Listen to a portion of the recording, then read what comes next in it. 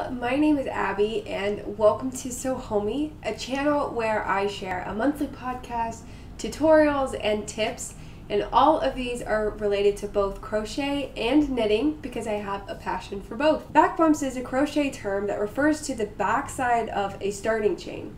The first row is then worked into those back bumps, and the result is your fabric has a nice and clean edge along the bottom. So in this video, let me show you how to use this one amazing technique for a cleaner finish, as well as give you the reasons why you should even be interested in using the back bumps.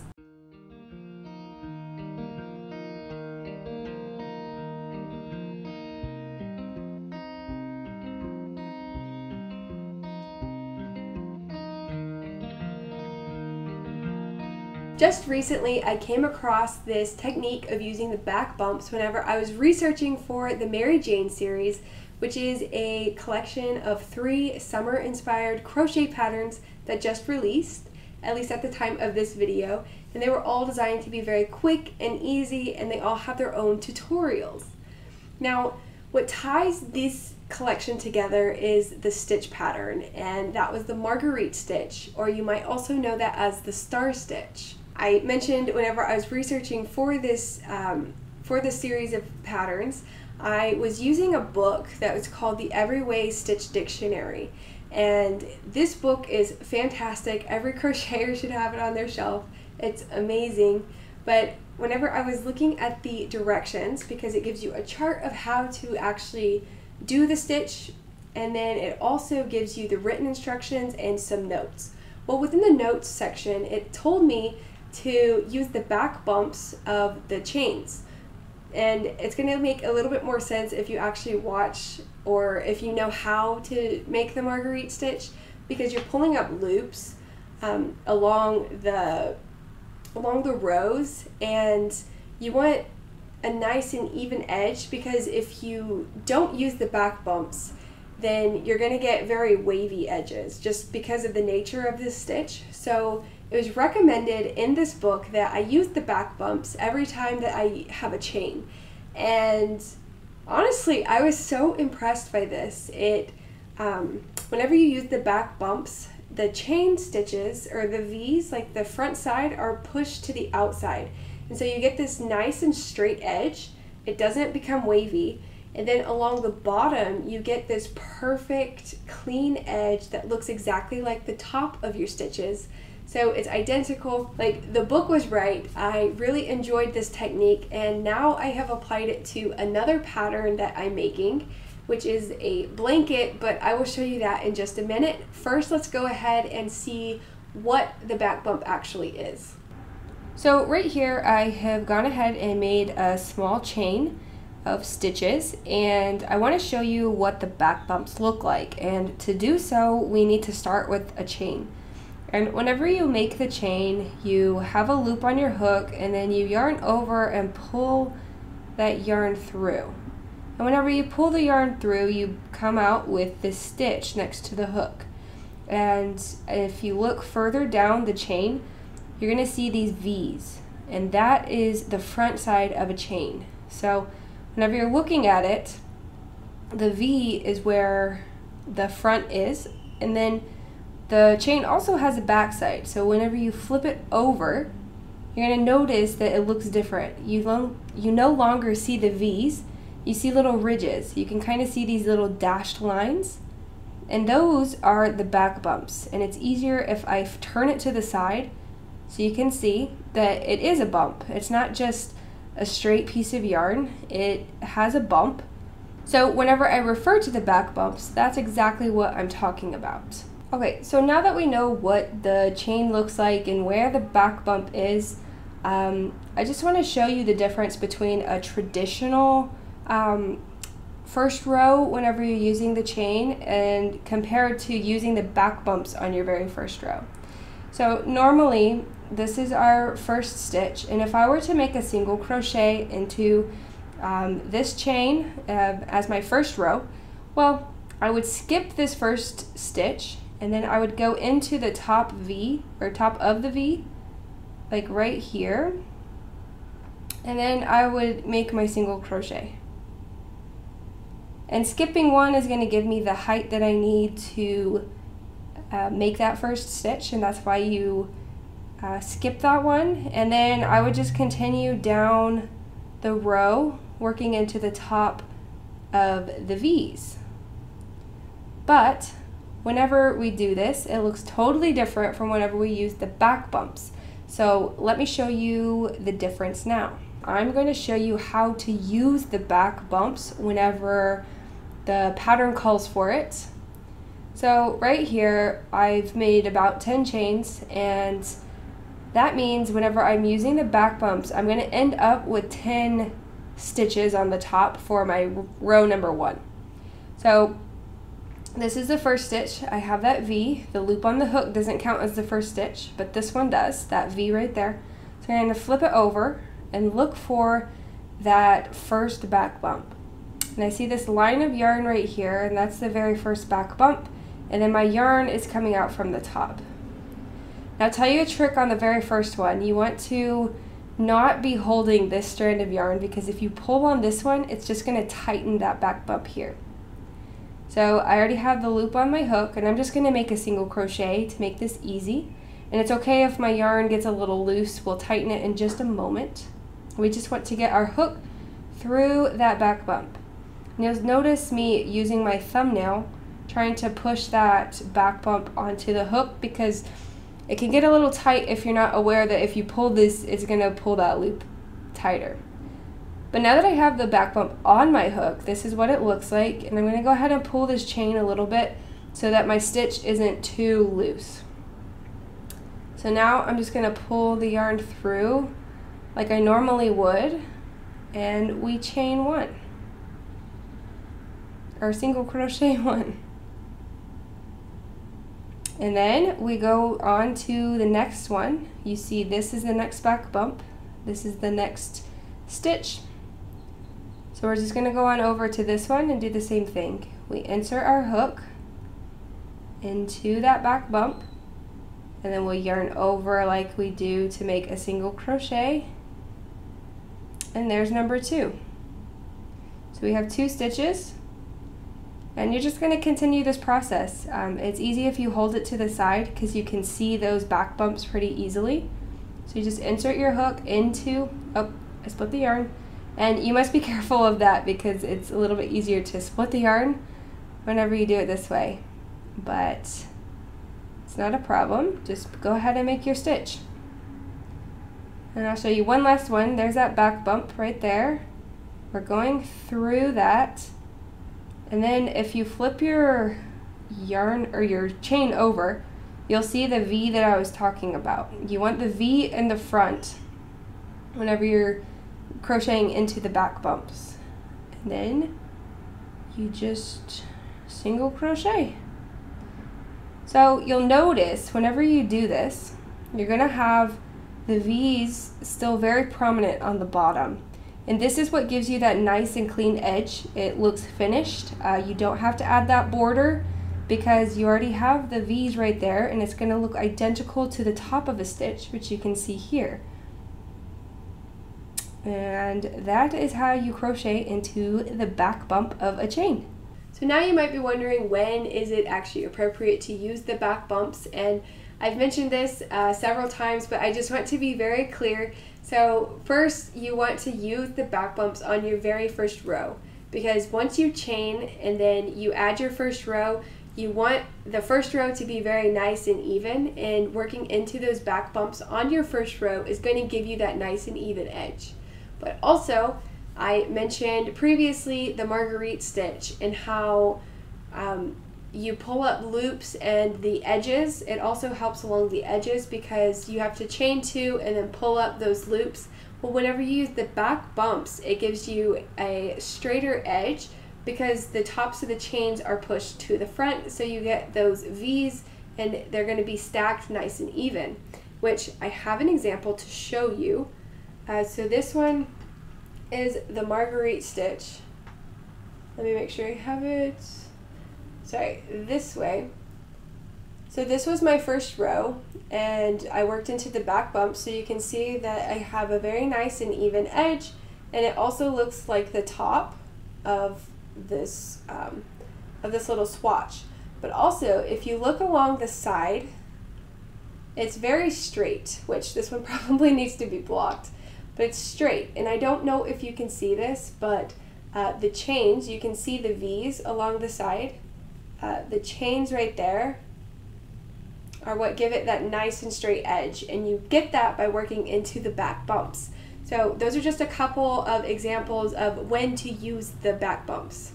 Now that we know what the back bump looks like, how to use the back bump, when to use the back bump, now I want to give you a few reasons of why you should consider even using the back bumps. So number one is that the bottom row is going to look identical to the top row.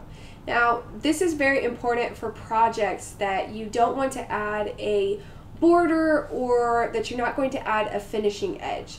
And I say that that's important because as you crochet in rows, the two sides are going to look the same. But whenever you get to the top, you're going to get the V's because it's going to be the top of those stitches. Well, at the bottom, if you use the traditional way, it's not going to look the same as the top. So I'm very symmetrical, and I think that working into the back bumps, since it pushes the V's or the top of the stitches to the front, it just gives it a nicer look because it's going to look the same as the top. So the top and bottom will match, and then the sides will match, I guess is really what I mean. And I actually have an example to show you. So this is a pattern that I'm working on, and it's going to be a blanket. I just want to show you real quick. I have just the beginning of it. So I want to see if you can tell which way is the top and which way is the bottom. And you probably wouldn't know unless I told you. But let me see. This edge right here is actually the bottom. This is exactly where I started, and I worked into the back bumps. So whenever you look at the fabric, it just blends right into those next stitches. So this is just an example of how your edges can look a lot neater and how it just blends right into the actual pattern.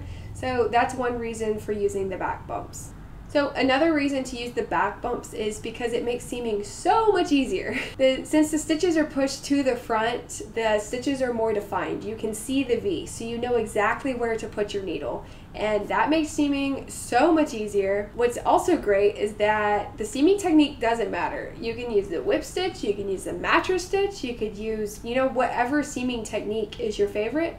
It's going to be so much easier whenever you can see that bottom edge. And I used the whip stitch in the Mary Jane series, and it worked beautifully whenever I got to that bottom row of stitches because I could just whip them right out. It was just exactly like I would be doing it at the top. So I love this way. So my third and final reason for this video on why you should use the back bumps is that it makes adding embellishments a lot easier. So fringe is an example of an embellishment, and it's so much easier knowing where to put your crochet hook, because for fringe, at least the type of fringe that I'm talking about is where you're actually cutting the pieces of fringe and then you add it to the blanket. And it's easy to add it to the blanket with a crochet hook. So that's kind of what I'm talking about here. And it's easier whenever you have well-defined stitches. If you have the back bumps worked into, then the top of the chain is going to be on the edge. It's going to be easier to see where to put the fringe, and it's going to look a little bit more even the way that you spread your fringe out, because you don't risk accidentally skipping something or skipping a stitch like you would possibly if you just used the traditional way of working into a chain. So ribbing is another example of an embellishment that I'm talking about, and if you use the back bumps, it's going to be so easy to add ribbing, especially the way that Tony Lipsy shows you from TL Yarn Crafts. I'll add a link and a little card up here so you know which tutorial I'm talking about. It's really fantastic. I used it for a cardigan that I made actually, and it was so helpful. It's just going to be a lot easier to add ribbing this way, if you work into the back bumps of the chain. And this technique, of course, was used, at least in this tutorial, it was used for the edge of a hat, and I used it for the edge of a cardigan, so it could really be applied to many different types of projects. It could be even applied to a blanket. So that's why I say it's going to be much easier if you use the back bumps whenever you add ribbing in this style. So basically in this section, I just meant that just being able to see where those stitches are makes it so much easier for the eye whenever you're trying to add, you know, say fringe or ribbing. So I decided to throw this reason to use the back bump technique as a bonus because I got to thinking about number 2, which was making the seaming easier. And this one kind of goes along with that, so I just wanted to point it out to you guys. So the reason is because whenever you seam the 2 pieces of fabric together, whenever you use the back bump technique, you're not going to get any large gaps along that seam. And to illustrate this point, I have the 2 swatches that I seamed together using the mattress stitch this time. And the swatch at the top was made using the chain traditionally. So the first row was worked into the top of the chain. Now the bottom swatch was made using or working the first row into the back bumps. And whenever I lift this piece of fabric up, you'll notice that right here is very gappy. There's a lot of gaps. And that is just because whenever you crochet into the top of the chain, if your chain is a little bit loose, you're going to get gaps because there's just more space between there. And whenever you go to seam 2 pieces of fabric together, you're going to get large gaps on both sides. So I figured out that I actually prefer to use the back bump technique whenever I'm seaming because I don't get those large gaps anymore. And I just recently found that out actually, and I wanted to share that with you, so I decided to throw that in there as an extra tip. Now I want to finish this video off by leaving you with a few tips for working into the back bumps. So tip number 1 is to use a hook size that is 1 size larger than what the pattern calls for the starting chain. But then whenever you get to row number 1, start using the crochet hook that you're actually going to be using for the pattern. Now why you do this is because with the starting chain, it's going to be bigger since your hook size was a little bit bigger. And then whenever you go to work the first row into the back bumps, it's going to be easier to pull up those back bumps since it's slightly larger. Plus, it's going to help your edges not to curl. So tip number 2 is to keep the working yarn very loose, or you might even just let go of it whenever you're making your first stitch into that back bump. Now, I say this because whenever I first did this, I was pulling that yarn a little too tight because I thought I needed to tighten up that chain. Well, whenever you pull that yarn, it's going to make that back bump even tighter, and it's going to be next to impossible to actually get your crochet hook into that back bump. So if you just drop the working yarn for a minute, put your hook through the back bump, then you can pull the yarn tight so that that chain isn't too loose. That's what I would recommend, because otherwise if you tighten it too much, then you're just going to be frustrated and you might have to actually undo that chain, redo it so that you can actually work into that back bump. And then my final tip is to remind you that you should be chaining the exact number of stitches that you need for the very first row. So traditionally, if you're using a chain, and let's just use a single crochet as an example, you're going to, after you have your chains, for row number 1, you're going to be skipping 1 chain and working into that next chain. Well, whenever you work into the back bumps, you're working into every single chain. So you don't have to chain an extra one because you're going to end up with an extra stitch. So just make sure that you chain the exact number of stitches that you need for row number 1 of your project. That concludes the technique of back bumps in crochet. I hope that you found this helpful, and if you did, please hit that like button and consider subscribing to my channel. Also, check out my newsletter. I have a link in the description box below for you guys, and I want to say thank you again for joining me on this lovely day, and I will see you guys in the next video.